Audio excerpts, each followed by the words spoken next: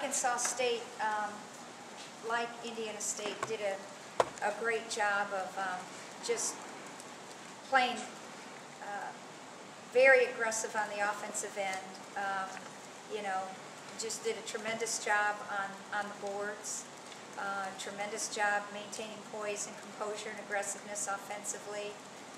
Mixing their defensive looks, you know, just really took the floor and brought to the floor the discipline and the variety of plays that are difficult to make on the road that led to great success on their part. Numbers indicate when it's all said and done how and why they got the wins. That, you know, there's just about every phase of the game statistically that they own.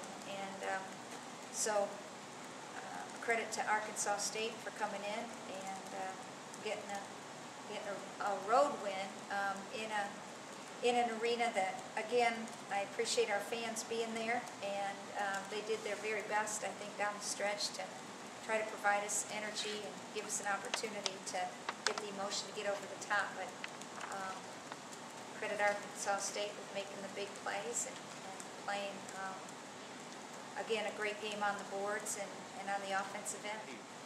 Make this team a better rebounding team?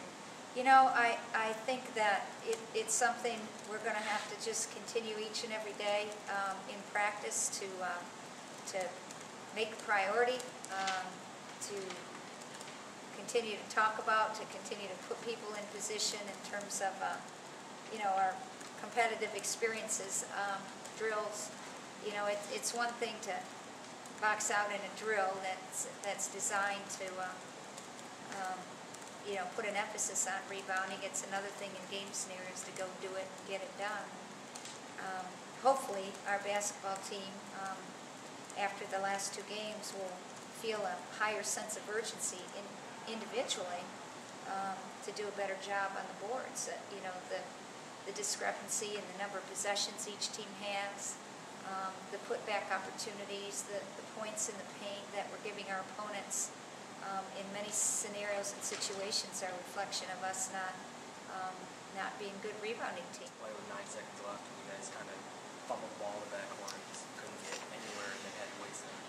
Yeah, it was a mystery to me because I felt like we had possession of the catch and then sort of had a bobble play, lost possession somehow. I didn't really feel like it was I really have to watch the film again to be able to, you know, be real sure. But, you know, in that situation, we were looking for a much simpler play.